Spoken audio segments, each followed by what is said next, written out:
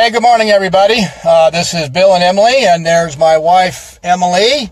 And we have another health tip for you today. We just got done working out. We did back and buys today. And so we had a little conversation in the gym today with another person. I don't know if I should say she's the same age as us. I guess so, because she's not here. But actually, it was another baby boomer. And I like to bring onto Facebook some of the conversations that we have in the gym, or some of the conversations that I overhear, so you guys can see what goes on in the gym. So the conversation just before we got done was about seniors or baby boomers that are trying to get in shape.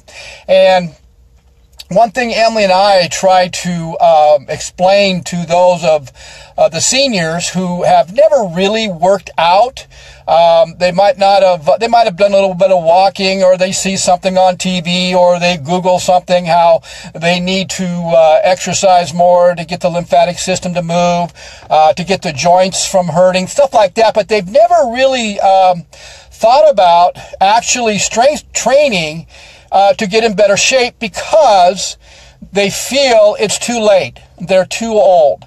Guys, that's not the case. Don't let anybody ever tell you you're too old to get in shape. Even if you're in your 90s or so, you still can do this. There's research out there where scientists have actually, and researchers have actually gone into a senior home and picked the most out of shape of the seniors in that group, some with some disabilities, and they actually put them on a strength and conditioning program, along with, of course, their food platform. Every single one of them, 100% of all of them, gained muscle mass. So don't think that because you're old, you are not going to get stronger or gain muscle mass. That is not true. Now, there is a protocol. You do have to be safe. You should have a trainer that is old enough to understand how important it is and how safety is.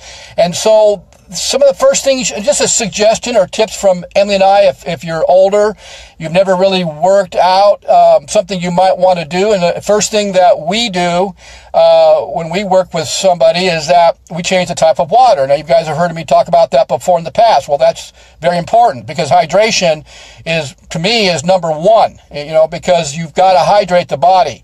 Because exercising produces free radicals or inflammation, and you got to be able to flush it out. So by hydrating yourself with hydrogen-rich water, you're going to flush out inflammation. That way your joints are going to feel better, and you're not going to get as sore, or you will not get sore at all. The next step is you guys got to have a good interval training program. The reason why we like interval training, because it's good for all ages. Okay, so you want to have you have to strength train. You guys that are older, don't think by getting out there and walking is going to do it all. No, it's a full puzzle here. So you got to be hydrating. You got to have a good workout program that fits you, and you've got to be safe. Now, don't think it's about the weight. It's not about the weight. It's all about the form. Okay, guys? And then the next step, which is a huge step also, is what you eat. Okay, guys, so you've got to understand how important a plant-based diet is to put the good probiotics and antioxidants and nutrients and enzymes back in your body. The processed foods, you're getting a lot of Emily used to do a massage at a senior home to an older gentleman, and they had a cafeteria in there, and what they were feeding these older people were basically killing them, poisoning them. Very acidic to the body. No, actually very, very little nutritional value, and really nothing that's going to put any good probiotics back in their guts. And that's why they felt the way they did. Well, for Emily and I, whatever life we have left, we're not going to be bent over. I'm not going to be in a wheelchair, and I'm not going to have issues where I can't enjoy the rest of my life. So that's why we're so passionate about what we're doing. So, guys, that's our topic for the day. That was a conversation we had in the gym. And like I said, you seniors out there that think you're too old to get started on a strength and conditioning, you're not. You can do this. You can even gain muscle mass. So you guys have a great day. I hope you saw some value in this.